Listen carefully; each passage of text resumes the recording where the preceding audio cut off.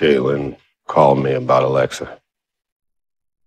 So it turns out when Iris and I brought back the Speed Force, we also created 3 new forces. It's our fault that they're out in the world hurting people, killing them. So I feel like I have to be the one to take them out. These forces, you think they're above saving too? I think it would be safer for everybody if they didn't exist. You remember when Wally first showed up? Man, it wasn't just that I found out I have a son. I found out I have a son who kept getting his butt in trouble. Boy, he was mad at the world.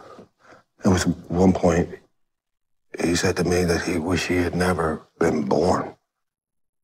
So I tried to get close, and he pushed me away.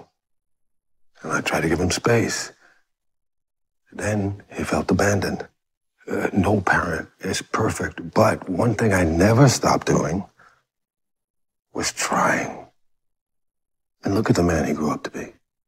Strong, kind, good. Yeah, I get it. I do, but I mean, these forces, they're not my children. You sure?